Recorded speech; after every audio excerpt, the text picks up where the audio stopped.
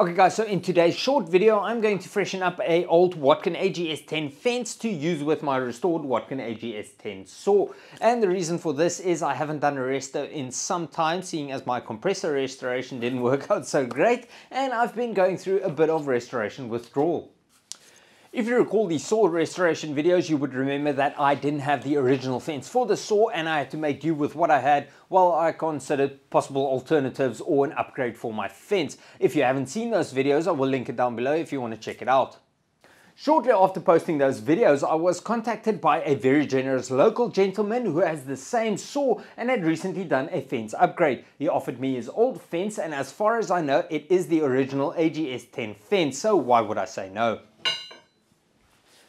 Now the fence in question might look a bit beat up, but I'd say at face value it looks in pretty decent shape actually. It doesn't look like there's anything mechanical or physical that needs to be repaired. So if everything goes well, I should only have to strip off the old paint, strip off the rust, give it a fresh coat of paint to suit my saw, and I should be good to go. But I'll have a better idea of the mechanical condition or the physical condition of all the components once I take everything apart.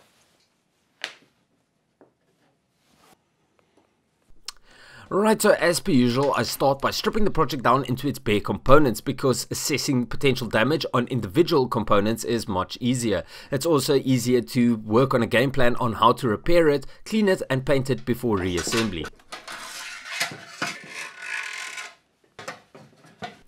And stripping the fence down into its three main components was fairly straightforward. It involved removing 3 bolts and 1 socket type nut. Now at this stage I'm first going to clean up the 2 fence rails, which are quite rusted and dirty, and it should involve only stripping off the old rust and polishing the rails.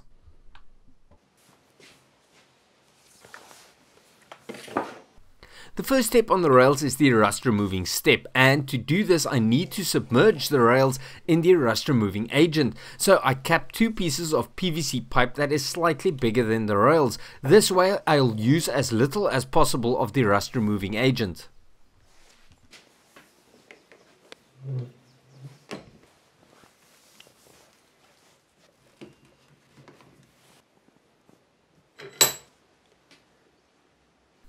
Now guys, at this point I quickly want to take a moment to apologize. I know I just said that this is going to be a short video, but after finishing the project it actually turned out to have quite a bit of information that I would like to share with you guys, so the video turned out to be a bit longer than I originally planned, so I apologize for that.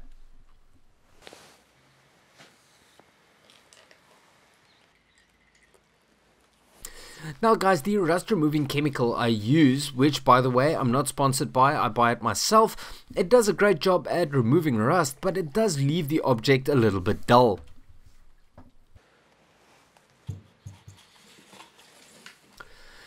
So after the rust removing step, I like to follow it with a polishing step, which involves using WD-40, once again not sponsored, and a Scotch-Brite pad to bring out a nice metal shine. I then use a wire brush on my drill just to remove any impurities or dust settling in pit marks and stuff like that.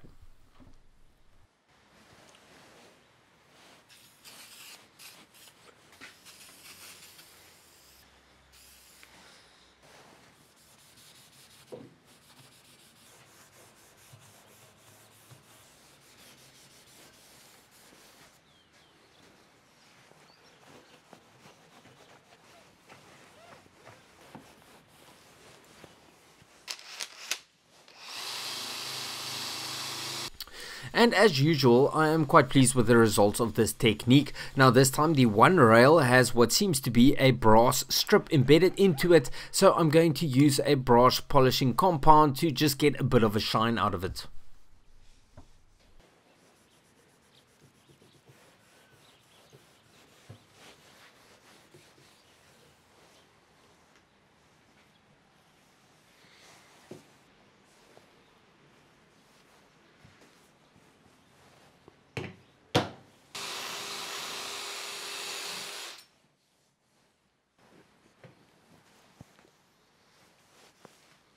So far so good, the rails look fantastic. Now it's time to move over to the fence.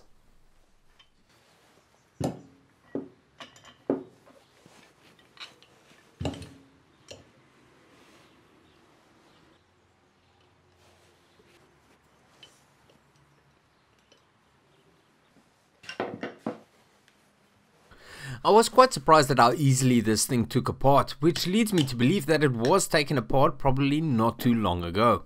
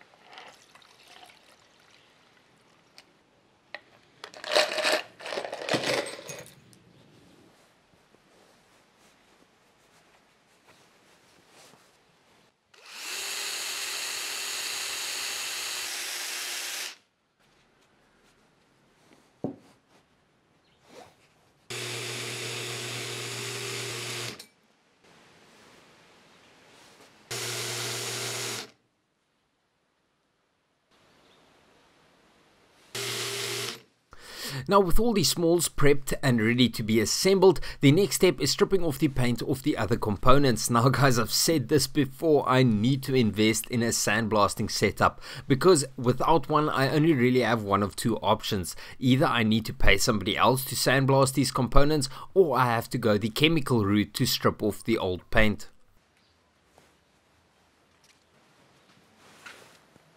This time I did go with the chemical option because the parts aren't that big, but it is a labored process to get the old paint off and to get the surface smooth enough to be repainted.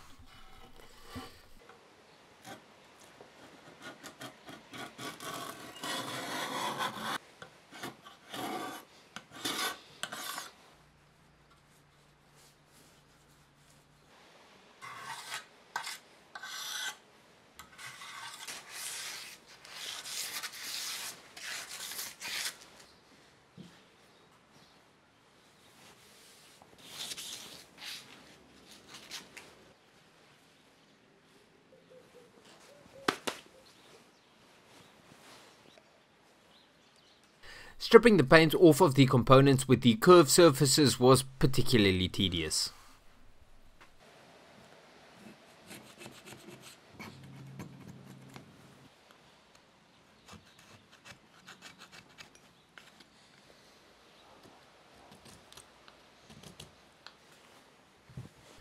That required a number of reapplications of the paint stripper after scraping off whatever paint was lifted by the chemical.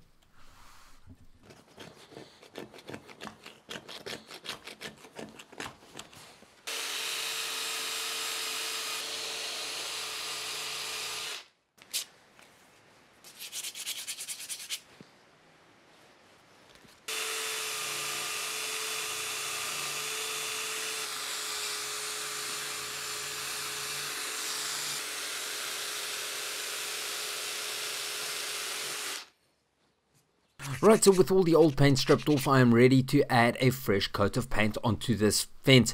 Now, the fence was definitely repainted before at some stage, and they even painted over the machined areas. This is something I don't do because the machined areas are machined for a reason. So I'm going to cover this with tape before adding the fresh coat of paint.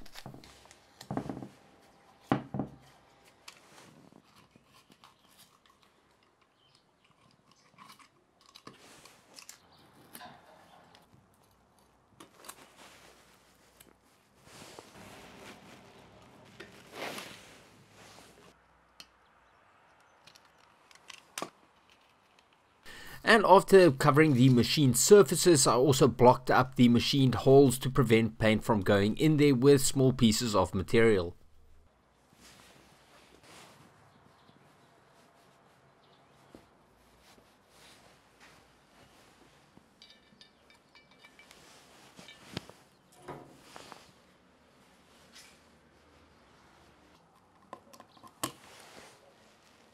Now guys, I'm going to paint the fence to match the color scheme I chose for the saw, which is charcoal grey and black hammer tone. And before I do, I'm going to add a coat of edge primer. I like to do this with cast iron because it gives me a slightly smoother surface to paint on.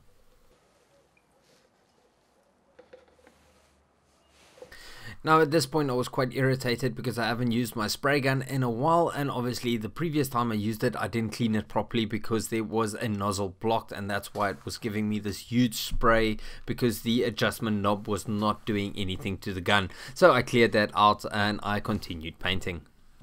Then I did apply one generous layer of edge primer because, as I said, it gives me a nice smoother surface to paint on, which I do like when I have to repaint a cast iron.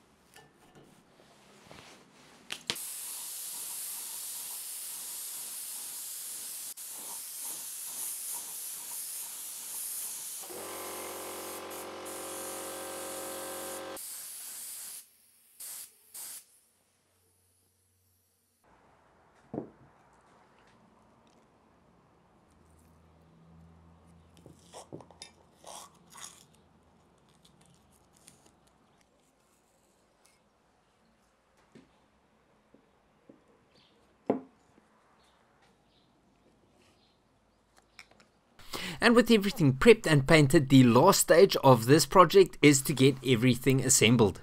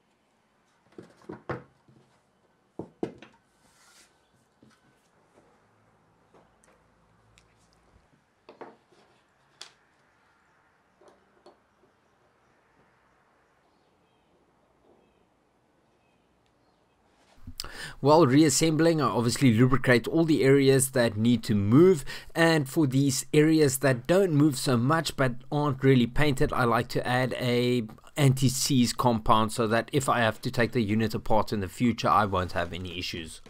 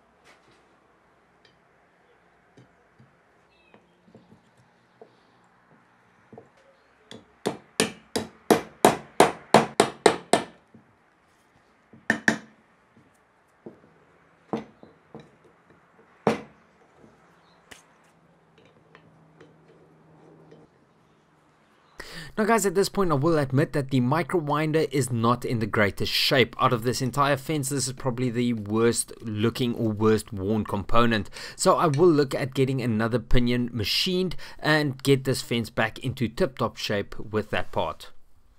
For now, however, this one will have to do.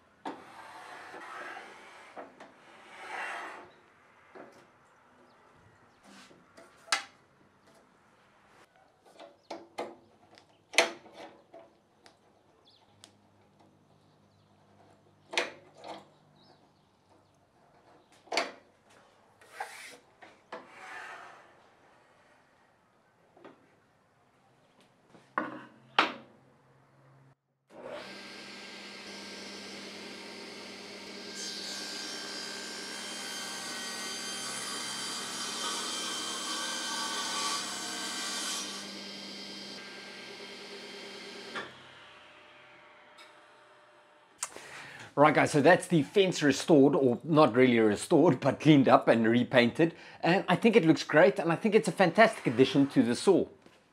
As for functionality, well, adjustment is fairly effortless and the locking mechanism is solid. The only issue I have with it is that the body over here is not 100% flat. It's bent in a few places. Now for now it will work just fine, but going forward, if I want to repair it, I only really have one of two options. The first option is drawing up this body so that I can have a replacement laser cut and bent, but that would require a little bit of spot welding, which I'm not really set up for, so I'm not really keen on that idea. The second and more likely option for me is installing a wear plate onto the fence to give me a flat surface, and this has the added advantage of being replaceable if it ever gets damaged. Now guys, I do intend to start using the saw in my workshop, and I am going to be incorporating this saw into my new bench that I'm building for my workshop. This saw is not exactly finished yet. I do need to sort out the riving knife and blade guard still, but at least at this point it looks great and it is usable. But that's pretty much it for this video. I hope you guys enjoyed it. Going forward, what you can look out for, well, I need to get started on my new workbench because at this stage the workshop is in a bit of a state. I've also got a few shop improvements that I am working on, and I'm always looking out for other machines to restore. So if you aren't subscribed yet and you want to see those videos, remember to do that now. And as always, thank you so much for watching. I hope you guys enjoyed it. Till next time. Cheers.